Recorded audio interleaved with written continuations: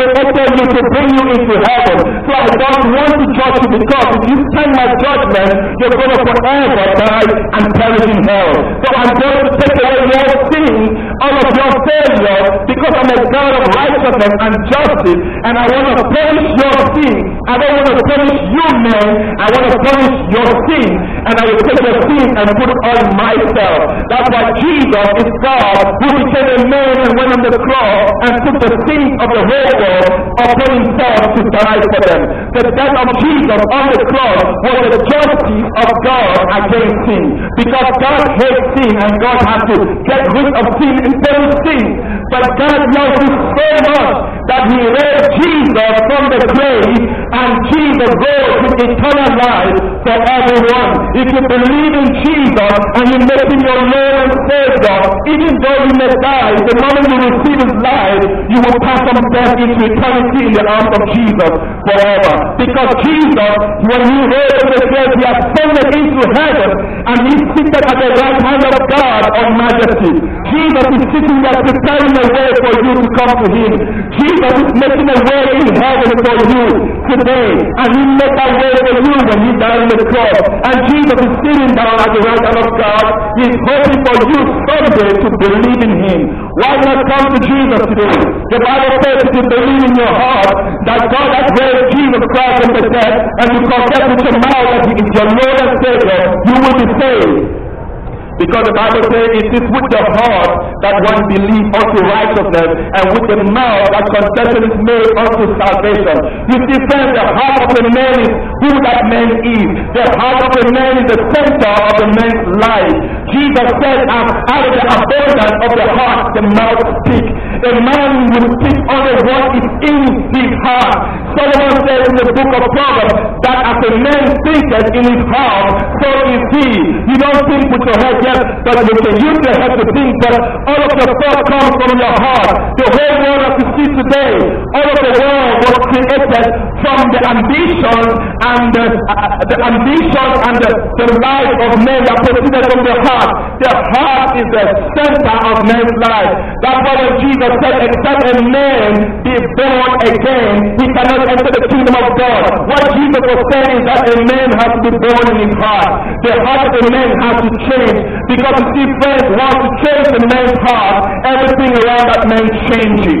Once you change the man's heart, everything around that man changes. And that's why there's power in the blood of Jesus to wash away every sin, every failure, every imperfection that you've been through. When you receive Jesus in your heart, the love of God which comes through Jesus comes into your heart and changes you into a new person. You become a child of God. You become a new creature. You become a born again believer. Why? Because you love Jesus. And I tell you, one of these days when the trumpets are sound, I tell you, friends, the dead in Christ shall rise from the grave, and we that are alive, remaining on the earth, we shall be changed in the twinkle of an eye at the last trump. And if you believe in these, friends, when your spirit is saved, it is an evidence that your body will be changed from the grave.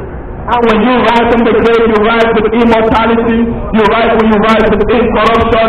You rise with eternal life from the grave, and you will live in heaven forever. And heaven is the perfect place, friends. Heaven is a place of peace and love and joy. Heaven is a place of no death. There is no sickness, no sadness in heaven. Heaven is a beautiful place. And God is calling every human being today to put their trust in Jesus. I will not put my trust in a person who died and still in the grave. I won't put my trust in Buddha. I will not put my trust in Muhammad. Well, I love Muhammad, yes, but I can't risk my life over Muhammad. I love Buddha so much, yes, but I cannot risk my eternity in the hands of Buddha. I love Krishna so much. I will not risk my eternity in the hands of Krishna. I will only put my trust in the one who died and rose from the grave. And that man is Jesus. Jesus is the only man in the history of humanity who died and rose from the grave. And if you put your trust in Jesus, even though you may die, you will rise again, because the Spirit of God will live in you. Hallelujah. And I tell you today, if you're listening to this message today, friends, I just want to tell you that God is knocking at the door of your heart. And if only you believe and confess Jesus as Lord and Savior, you will be saved. All you got to do is believe. And we're going to be here for a short moment of time, again, short amount of time. And I want to tell you something, that if you've never heard about Jesus, or you want to know about life after death, you want to know more about Jesus, we're here to answer every question. You don't have to be ashamed. You don't have to be afraid.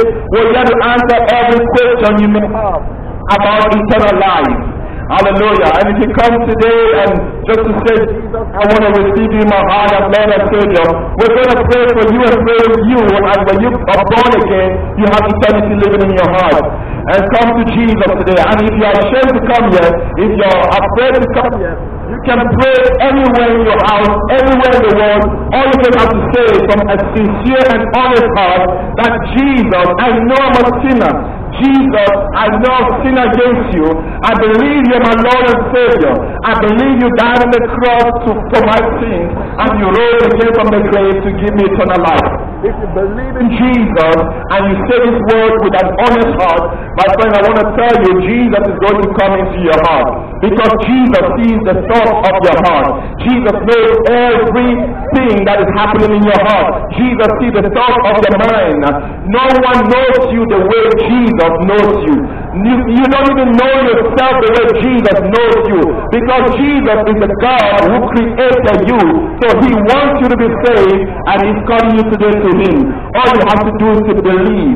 Believe in the Lord Jesus. You will be saved. Hallelujah. God bless you, GC. We are still here. If you want to come up for any question, we're here to answer questions. God loves you. Have a blessed day.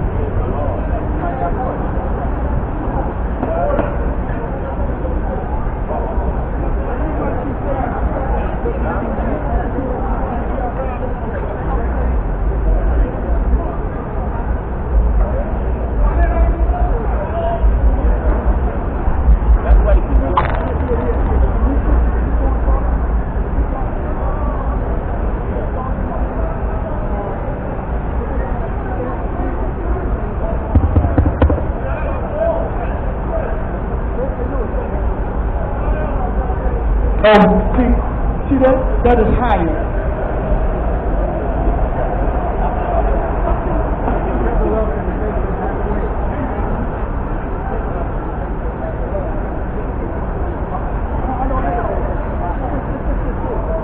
One, two.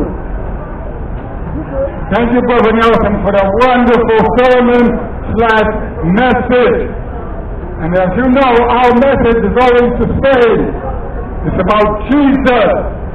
Amen. It's about Jesus. Amen. Why did God send us His only begotten Son? Let's talk about that, shall we? Why did God send us His only begotten Son? Amen. Because He was the only way to make a way for us, because there was no other way. Let me repeat that. Because He was the only way to make a way for us, because there was no other way. We were trying to do things our way back in the past, especially in the Old Testament. Amen? We were trying to do things our way and we failed. But see, we were trying to do things our way instead of doing it your way. And our way was not the way. Our way was not the way. It might have been one of the many ways that people made up to receive eternal life. But what else did God that they worship? The God that they worship was worthless. None of their gods that they worship had the power and authority of Christ Jesus, the one true God. None of their gods that they worship has brought them out of everything in their lives that they were going through, except for them more further into the abyss. Amen.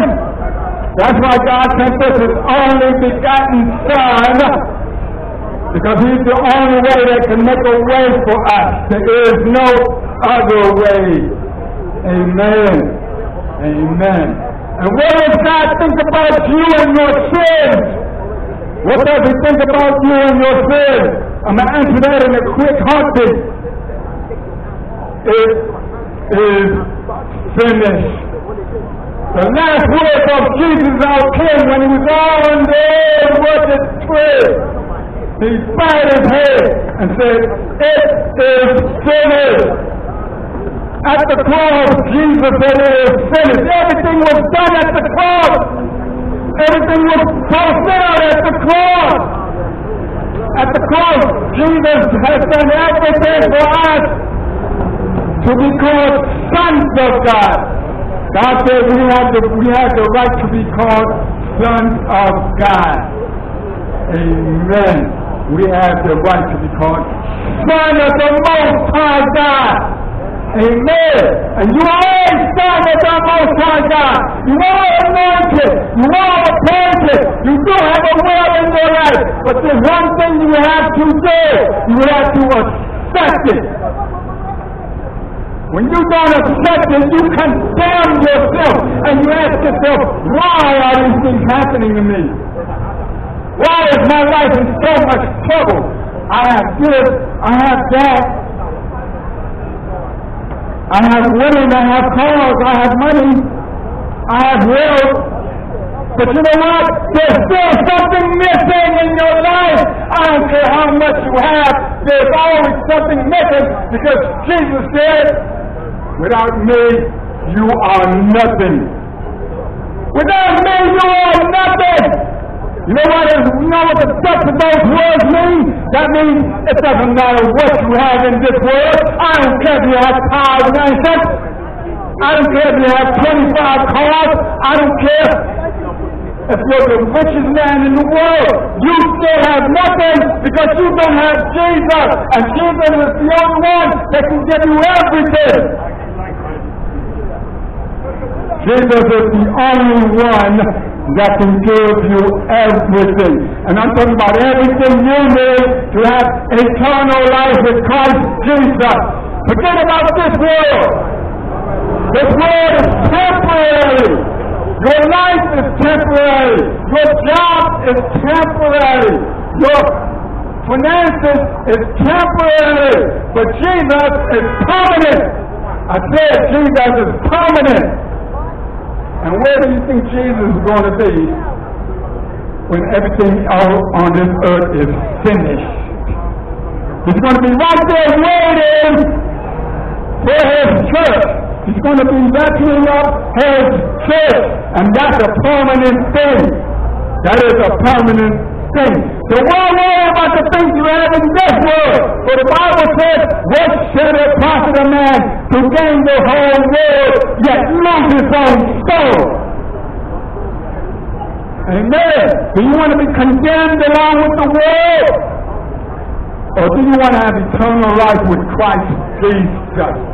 Make your decision today, because He is the Lamb slain, the one slain for our sins, so that we can be called sons of God, so that we can be righteous. Righteous, am I right about it? Amen.